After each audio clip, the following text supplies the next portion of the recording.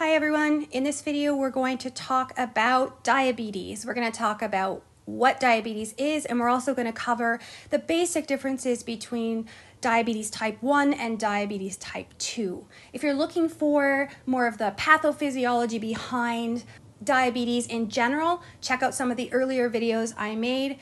Otherwise, let's dive right into talking about type 1 and type 2 diabetes.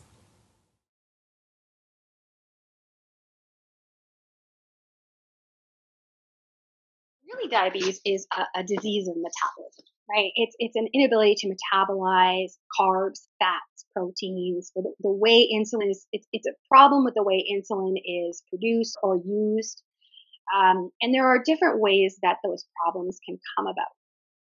So you can actually have no insulin, an absolute insulin deficiency, meaning there is absolutely no insulin coming out of the pancreas. Your body is not making any at all. This is usually related to diabetes type 1. And we'll go through why in a second. Another way we can that whole system can be affected is you can have an impaired release of insulin.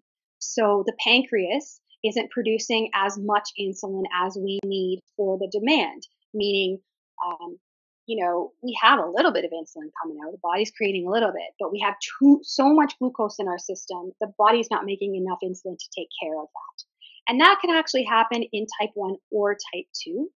Type 1s tend to make very, very small amounts of insulin and tend to hit this place where they make none fairly quickly. And then you can also have a condition where the insulin receptors, remember these, we talked about these here, we need these receptors to get glucose into the cell. Those receptors are defective, they don't work properly, or there aren't enough receptors on the cell membrane to allow enough of these channels to open to allow the glucose to come into the cell. If the glucose isn't coming into the cell, where is it going? It's just building up in the blood, right? And so you end up with hyperglycemia. And then you can also, this isn't as common, but you can have insulin that's destroyed in the process. These three are really the ones that we're going to talk mostly about today. So there are two main types. It's so important to know the difference. Type 1, you have this abrupt onset. Usually it happens during childhood. Very few of diabetic cases are actually diabetes type 1. Most of them are diabetes type 2. For the most part, it's caused by little or no insulin production. So up here in this little list, it's either this one or this one with diabetes type 1. This here, this third one, where there's some kind of issue between the insulin and the receptor, the insulin receptor, is usually diabetes type 2. It's that, we keep talking about insulin resistance and decrease in insulin sensitivity. That's kind of what we're talking about. This is resistant to the insulin, or it's not sensitive to the insulin, right? And that's usually in diabetes type 2. Whereas diabetes type 2 is caused by or related to like obesity and like fat intake and so on, type 1 is actually more of a genetic or autoimmune issue. So it can happen to somebody whether they're obese or thin.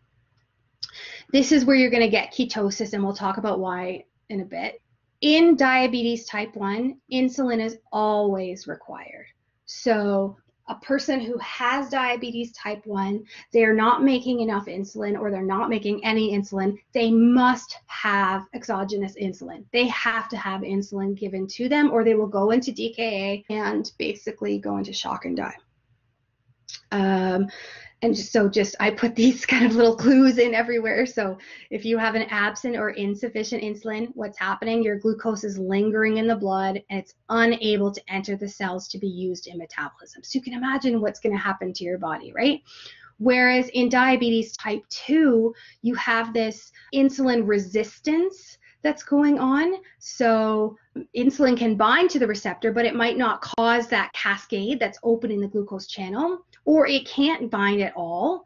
Or again, you can have where you don't have enough insulin made.